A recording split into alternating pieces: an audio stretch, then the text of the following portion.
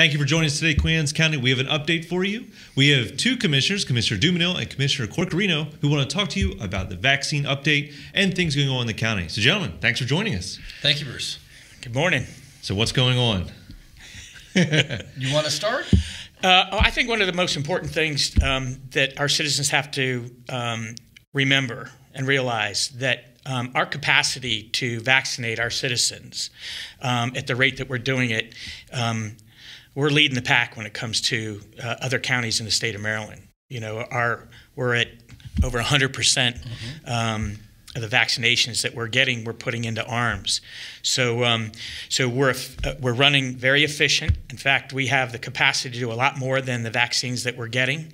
I think the most important thing to remember is log on to the Queen Anne's County COVID.org website and register with the intent to get the vaccine. And once you're registered and in the system, then we will reach out to you when it's time for your time slot. And then at that point, you'll go online and answer all the medical questions, and you'll actually get a firm date when you're going to go in. Right. And what's important, some people have asked me about when they go into QACTV.com and they register, or .org, sorry, and they register, and they may have not heard from the county in a week or two. This is so that we can gather a database of those interested, and as the vaccines are available and appointments are available, we will be reaching out to you. But we're appreciative of those citizens who have reached out to say, hey, I signed up 2 weeks ago, I haven't heard anything, because it raised awareness with us that we need to do a better job of updating people who have signed the interest list to let you know where we are in the process. So yeah, we will be doing more of that going forward. Yes. So if you've registered and you haven't heard back, don't panic. That's right. It's an interest form. It's an interest form for the county to gain what people in our county want. Yeah. Who wants the vaccine and who doesn't want it. Right. And speaking of that, can we talk a little bit about the supply for the county? Sure. I can talk about that. So the state is sort of dependent on what it gets from the federal government as for its supply. And then the state has its formula. Every week it determines, when it finds out how much it's going to get, how much it can give out to the different state health departments and the hospitals. We usually find out the weekend leading into the week that we're going to administer the vaccines, how many we're going to get.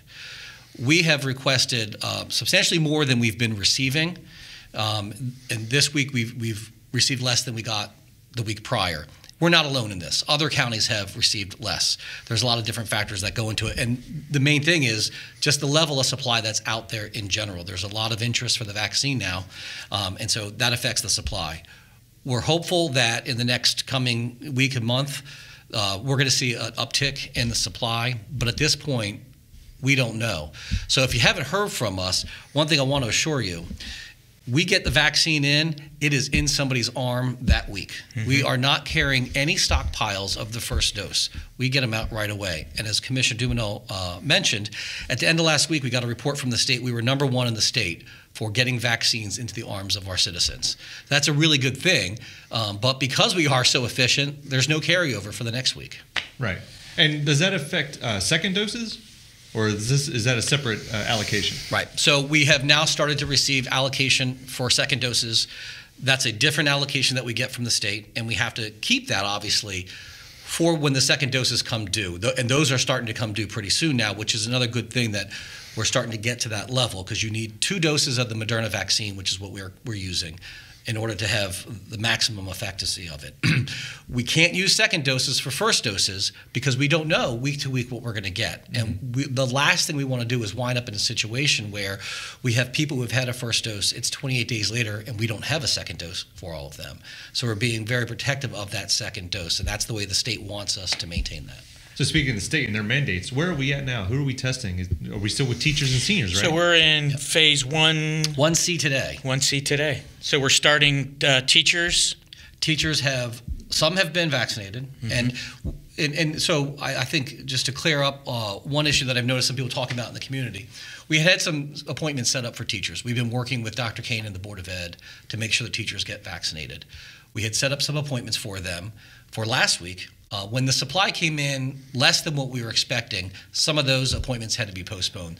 Health department makes decisions to prioritize them, and so we were going for making sure more of the seniors, who are the more vulnerable aspect of the population, would get that. The state has given us some guidance going forward on how to allocate some for the teachers. So there are some teachers who will be getting vaccines this week. We will keep doing that. But just to be candid about it, the allocation that we're getting on vaccines, it is not enough for us to vaccinate the entire school system, our citizens who are 75 and older in 1 week or even in a few weeks. It's going to be a long process. So it's coming back to the allocations that are being sent to us by the state. Again, that dictates, who's going to get the vaccine, when you're going to get the vaccine. But again, these information videos that we're doing, that we're putting out, is to do our best to try to answer all those questions and those uncertainties that our citizens have. Right. So again, I reiterate, check with the county website to stay abreast of what's going on. Obviously, we want to. A good thing is that we. And speaking of the Board of Ed, and Dr. Kane has informed us that a large amount of the teachers have, responded positively about receiving the vaccine. Yep. So that's a good thing. That they're like, yes, we want it. We want to get back in the classroom. We want to get back in front of our kids. Yeah, in many ways, this is an evolving process. The good news is when we first started with the first vaccine, there was a lot of people wary about getting it. And our concern was then, are we going to have too much supply, not enough demand? And now we sort of flipped it on its head, where we have more of a demand than we do supply. We're going to work through these. Another, excellent thing that's going on is we're learning through the process. So while we might not have enough supply to vaccinate everybody who has expressed an interest yet, when we are running the vaccine clinics, we're looking at how do we improve this process and make it even better. Those who have been through the clinic have reported that it was a flawless experience for them. They were really impressed. So we're happy on that. And frankly, we think, Dr. Ciatola and all the team, that is a showcase for the state of Maryland to watch how Queen Anne's County is doing it. Right. Yeah. He has a plan, and it has been executed perfectly. And the numbers might not be where the public want them as far as vaccines we're getting, but the vaccines we are getting out. And that's the most important thing.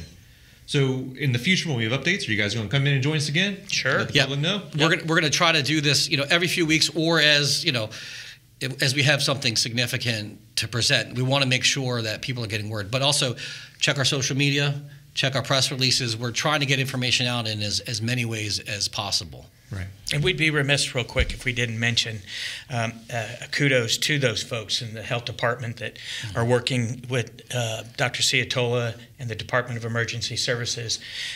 They're putting in long days when it comes to those injection days.